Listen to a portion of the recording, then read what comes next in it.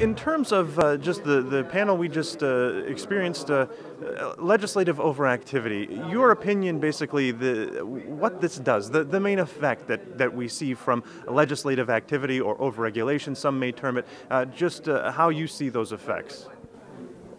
Well, what we can clearly infer is that the world economy, that's a fact, is not growing. Actually, the growth ratio is declining. Fact number one. Fact number two, it cannot be attributed to monetary policy because we have, record low interest rates for almost, soon a decade, and it's extremely accommodative. Central banks are buying up bonds by, the hundreds of billions or even trillions. So by default, if we eliminate all the potential causes, it almost only can be regulation that the world economy is in a very difficult situation. Of course, for Japan, it's a bit separate issue there. It's clearly demographics. Europe will follow about 10 years later in a similar, demographic trend. That's also a fact. So these two components, by mere, definition, it's productivity growth and it is demographic growth, which makes up economic growth. So if we look, for example, the United States still has, positive demographic growth, Europe a little bit, maybe more, we have some immigration now. It actually should be much better than it is. So by default, to try to answer your question, it really comes down to regulation, which is a major stumbling block for business to grow, particularly for small and medium enterprises. As we heard in Canada, they make up 90%, and Switzerland about 2/3. For other countries, it's probably somewhere in between. I'm talking of the OECD. In smaller countries, SMEs are even more of importance, and there we think that hundreds of millions of migrant workers, the poorest in our society, they are clearly affected by being unable to do even banking. Or imagine a worker from India earning $200 and he has to pay even more, every dollar counts to remit his, monies back to his family. So the impact and the cost is very, very huge, both in economic as well as in social terms. And clearly the status quo can't go on for long. So from your field of expertise, how do you see a resolution coming about? Yes. Actually, we are used here, we're here in beautiful Monaco, and of course there is Paris. Parisian used to indicate what's going on in the world together with London and today Frankfurt and Berlin.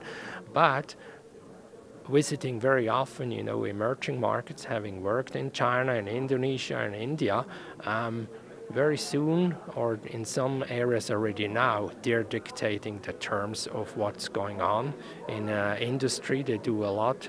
Let's look at the airline industry, which I think is very interesting from an evolutionary process in businesses.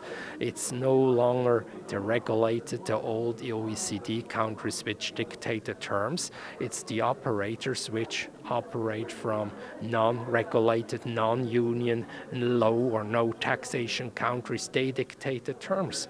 And that will be the future. Emerging markets, because they have scale, they have a lot of consumers, and they have enormous access to cheap labor, which we don't have in Europe or the United States. So they will dictate the terms, and it cannot be too far in the distance when they will come and, play their, business, which is legitimate in our developed countries, and the ramifications will be huge.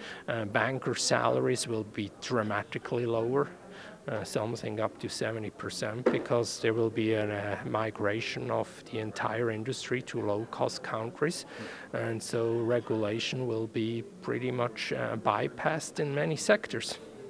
Great. And my final question, do organizations like CIFA play a vital role? And if so, can they help governments and these regulatory actors kind of come into this new century and come into the new paradigm we seem to now be operating under?